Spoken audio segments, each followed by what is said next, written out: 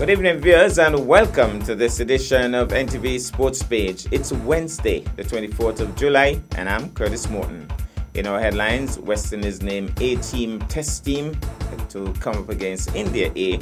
And in our feature for this evening, we focus on the youth camps hosted by the Youth and Sports Department at the E.T. Willett Park. We go to break, and I'll be right back. Jump up, free up, bet up, no standing up. Love, passion, pride, culture, I'm a 45, yeah. Music, folklore, pageants, and so much more. Love, passion, pride, culture, I'm a 45. Join us from July 25th to August 6th for the Caribbean's greatest summer line. It's Culturama 45. Love, passion, pride, culturama 45. Love, passion, pride, culturama 45. Love, passion, pride, culturama 45. Yeah. Love, passion, pride, culturama 45.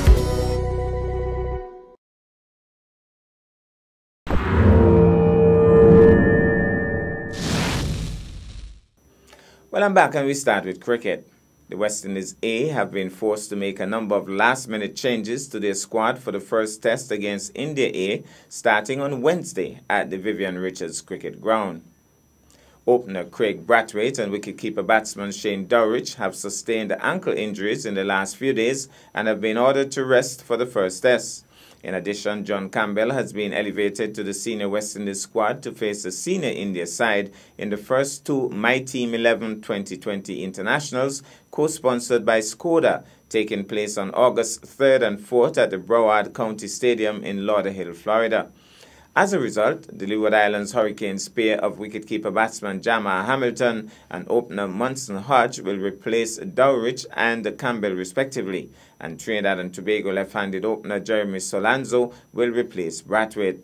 Solanzo will also act as cover for Brathwaite for the second test starting the following Wednesday at the Queen's Park Oval in his native Trinidad. Sharma Brooks will now captain West Indies A in the first test and may also lead the team in the second if Brathwaite is unable to play. The full squad reads Sharma Brooks captain, Sunil Ambry, Jermaine Blackwood, Ruston Chase, Rakeem Cornwall, Miguel Cummins, Jama Hamilton, Munson Hodge, Shemar Holder, Sherman Lewis, Raymond Reefer, Jeremy Solozano, and Jomel Warrican.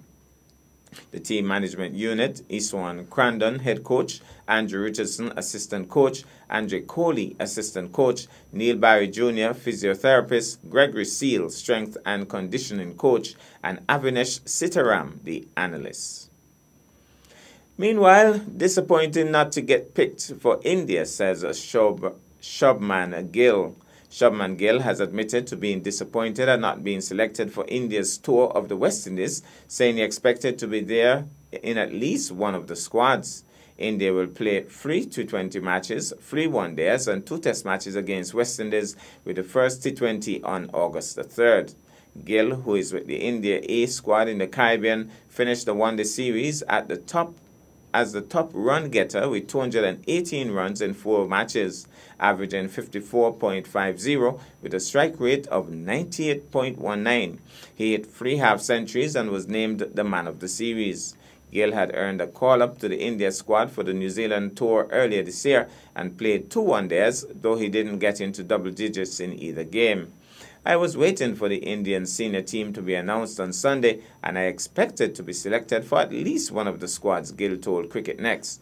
It was disappointing not to get picked, but I'm not going to spend time thinking over it. I'll keep scoring runs and performing to the best of my ability to impress the selectors.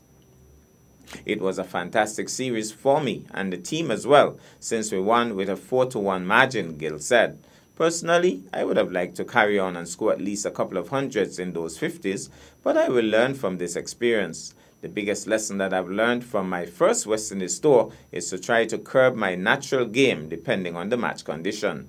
But while he didn't make it to the squad, Gill was discussed at the selection meeting with Chief Selector M.S.K. Prasad, saying he went to New Zealand when KL Rahul was suspended, and now Rahul has come back, so he, Gill, is on the waiting list. Definitely, he will be considered in the future. We got to break, and when I come back, we'll have our feature for this evening. Love, passion, pride. One word for welfare. Pride.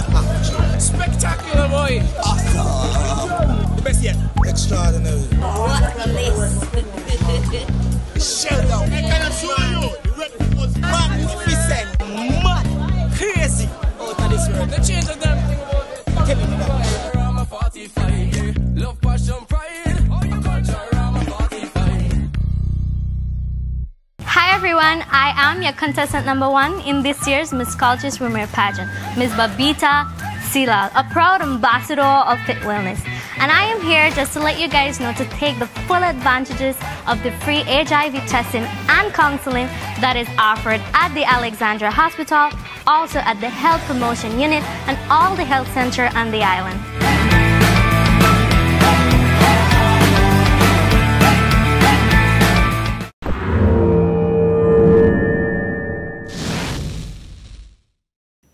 Well, I'm back, and this evening we focus on this item on general sports.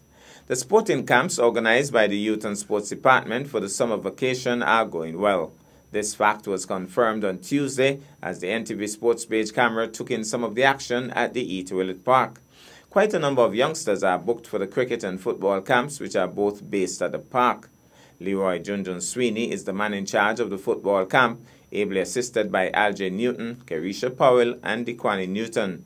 They referred to the program as a grassroots program where the children are being taught basic passing and control of the ball with an emphasis on making the game enjoyable and fun.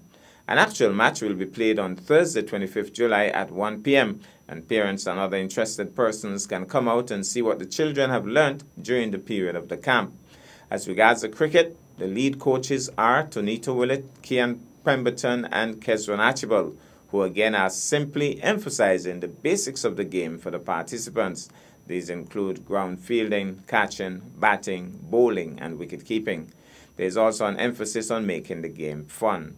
All of the camps will climax at the E. Willett Park on Friday, 26 July, with an official closing ceremony. And so, thanks to our team who went on to the E. Willett Park to get some of the action, let's take in these moments.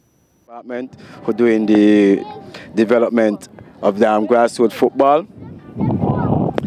Good afternoon. I'm Mr. Newton.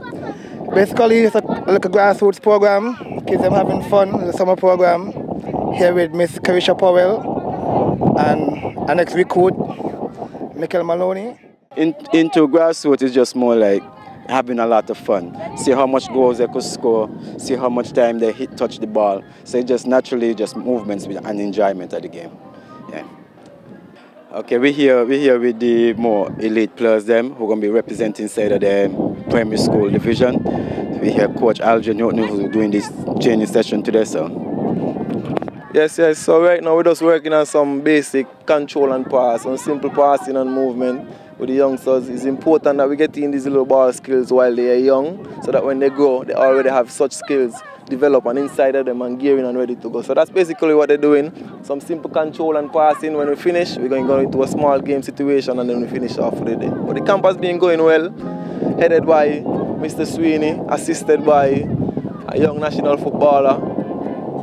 Been going well, numbers shaping up nicely. So by the end of the week, we hope that these youngsters would have gained a wealth of knowledge and help them going forward. So we have to go around that orange cone, we sprint up again, we come back again, under and over, go around the orange cone, sprint up, over and under. So you want to try to get the person in front of you. Once you do that, you get some water.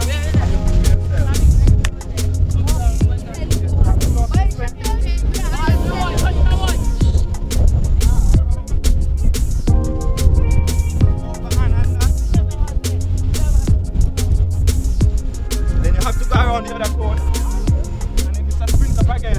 Same thing going around until you reach the end.